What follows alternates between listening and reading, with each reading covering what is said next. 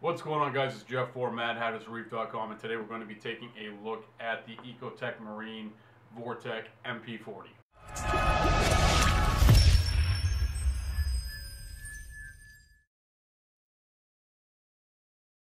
Alright guys, here we are, one step closer to setting up the 260-gallon aquarium. I originally wanted to order both MP40s at the same time, but my bank account just couldn't handle it. The price tag on these pumps is around $350, and that's a lot of money to throw down at one time. This is for the 220-gallon display. This is enough power head for LPS and soft corals, but to get into the SPS end of things, I'm going to need to have that other MP40 hooked up to the tank. But to start things off, I'm going to just have one. If I need to, I got a couple power heads kicking around in the basement that I could grab to get more flow going in the display tank. But I'm assuming with the MP40 and the Vectra that I'm not going to have a whole lot of problems with flow in the tank. First impressions when I opened the box, I was, typically impressed with the overall quality of the product. The dry side of the pump is extremely heavy, a lot heavier than I anticipated. And the Quitedrive is actually a little bit less than what I expected, especially with getting the M1 Vectra first, and I'll go into that a little bit later.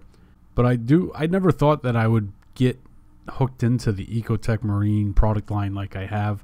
I'm actually even considering going with the radons now for lighting, even though when I bought the aquarium I had LEDs or no-name brand LEDs that came with it. And I'm just really blown away by the overall quality of their product line. And they only have three.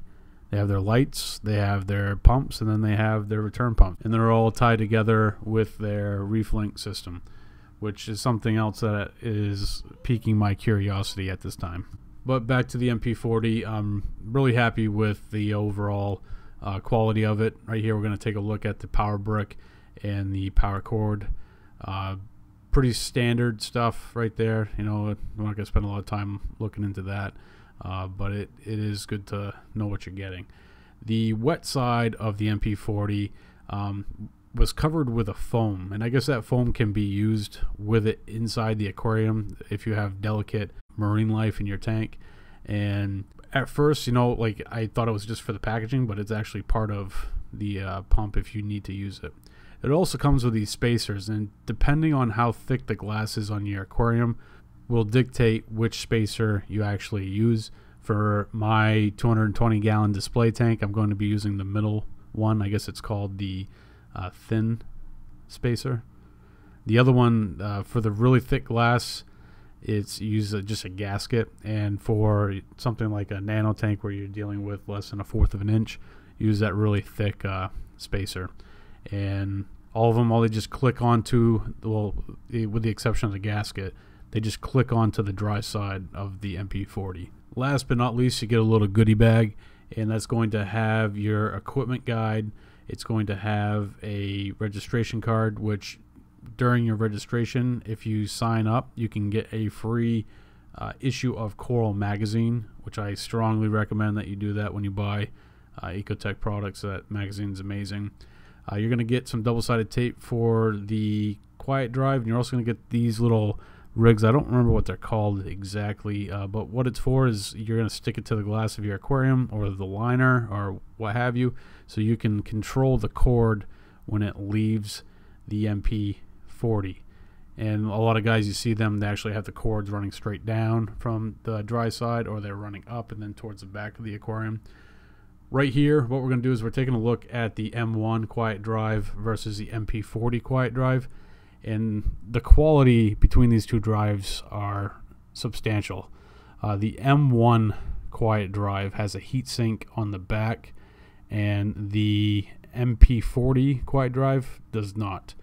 And with that metal not being there, it has a huge difference, or it really impacts the overall quality and feel of the product.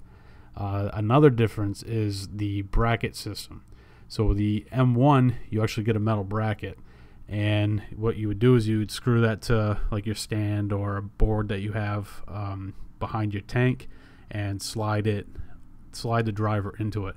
Right there, I just put the bracket on backwards and upside down. It's meant to be on the bottom, but for, you know, aesthetics, it really has a huge impact. With the MP40, you got double-sided tape. Really, I mean, there's a big difference between the two of them. And it also has a pigtail for the power connection. Originally, what I wanted to do was run my MP40 and my VorTech and all my other electronics into another room that was behind my 220-gallon display tank. Well, I'm not going to be able to do that with the Quitedrive connected to the MP40 pump itself. But I'll figure something out. I'll make it work. I just hope in future generations of the MP40 that they kind of go the route that they have with the M1, because there is a huge difference in the quality between the two of them. But I'm not, you know, I know it sounds like I'm dogging on the MP40, but I actually really like the product, and I'm probably going to like it even more once I get it hooked up. It's just once you're taking it out of the box and you're looking at it and you have both of them to look at, there's a considerable difference between the two. All things considered, I'm definitely pumped to get the MP40 on my saltwater aquarium. That's going to do it for today's episode of Mad Hatter's Reef. I want to thank you guys for joining me. If you're new to Mad Hatter's Reef, please hit the subscribe button, hit the like button, and I'll see you guys next time right here with a brand new video.